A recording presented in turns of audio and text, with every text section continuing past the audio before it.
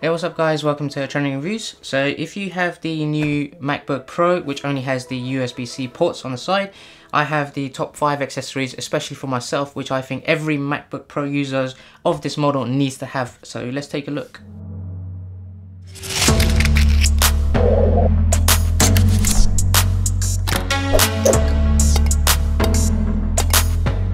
Right, in no particular order, I think Apple AirPods is a must-have for this MacBook Pro.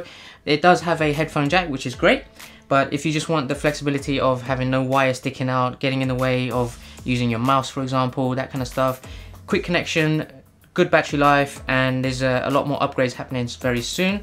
And it's really easy when you just open it up, you connect it, it tells you the battery life straight away. Instant connection, it's just fast and it has great sound quality. So Apple AirPods is definitely a must-have. Next, now there is only USB Type-C ports, which is fine, but obviously you're going to have devices that use the traditional USB slots, or you have a HDMI cable that you want to connect to a monitor, for example. So you're going to need to buy an adapter nonetheless. So I have this one called the SynStar multi-port adapter for MacBook Pros. It's in space gray, which matches the space gray on my MacBook Pro, although I do have a D-brand skin on the actual MacBook. But this has a 2-port USB power input there on the side. So if I just show you, it clips into there. Now the first USB-C port on this actually powers and charges the laptop, and it does it at the same speed as the native USB-C port as well.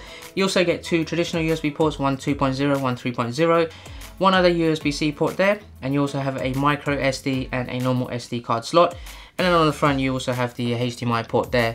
It's very strong, it doesn't really come off that easily, and it's very minimal, so it doesn't need to be a wired adapter as well. So looks great, looks part of the laptop, and is very easy to take with you. So that's definitely a recommendation for everyone to have for this. Next up is an external hard drive. So I have the USB-C one powered by Samsung. It's the T5 portable 1TB hard drive. Now it does come in different sizes. You can get the 500 gig or the 256 gig one. But if you want to transfer all of your files and keep them separately and keep them safe, and also have a fast way to transfer everything off, USB-C is the best way to go. So definitely invest in a portable hard drive. This is very slim, is very lightweight. You can see it just fits in the palm of my hands, and it can be taken anywhere as well. The MacBook Pros, unless you're going to spend a large amount of money upgrading the internal hard drive, I would recommend spending about the same much for taking your files everywhere with you on an external USB-C hard drive like that. Next, no MacBook Pro is complete without the Magic Mouse from Apple. So it's very convenient, everything's going wireless these days, you need to have it. This has been around for a while. I can't see myself using any wired mouse with this MacBook Pro. It's just not that convenient, it's just too many wires will go all over the place. So that needs to be there next to it, and you're ready to go, and you can customize the gestures on the mouse to do different things on the windows on the MacBook Pro.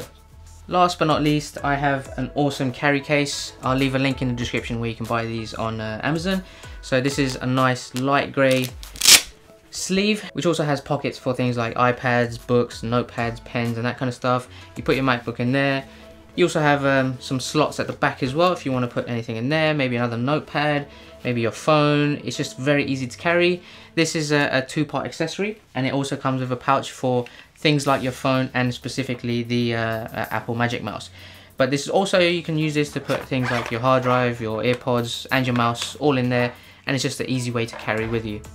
So that's about it, guys. It was really a quick input into what my top 5 accessories are for every MacBook Pro user of this model. If you'd like to make any recommendations of any other accessories which you think would go great with this MacBook Pro, then please do drop a comment down below. Otherwise, I hope you liked that video. I hope that was useful, and I hope you subscribe as well. I've got a lot more MacBook Pro reviews coming up in the future. I'll be getting the new MacBook Pros when they are released by Apple as well, so keep an eye out for that. Until next time, guys, I will catch you then. Take care.